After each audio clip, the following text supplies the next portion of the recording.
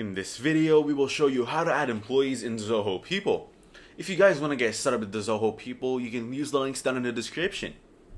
Adding users directly is a method to add users directly to your organization. You can give the user's name and password and add them to the org domain. They can change their password later.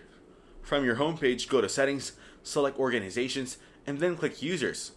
Click Add User Directly if you would like to add users directly or add many users. Next, enter the email address and select a verified domain from the drop-down provided. By default, auto-generated passwords will be used. If you wish to manually enter the password, use the click here to set the password manually option. Click Next.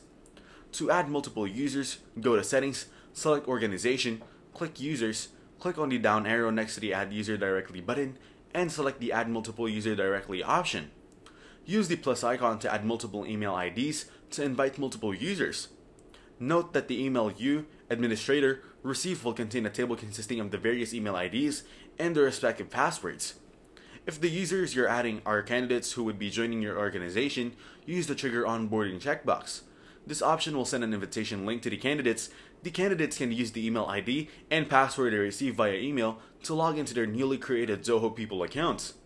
The included auto-generated passwords can be changed by the candidates when they log in.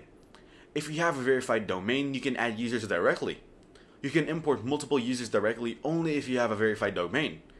On the homepage, go to Settings, then Organization, Users, click and import users directly. Under Applicable Domain, select the domain as per your need.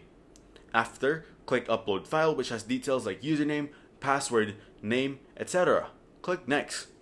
Once the file is uploaded, all the users will be part of the organization.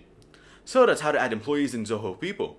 Make sure to use the links down in the description to get started with Zoho People.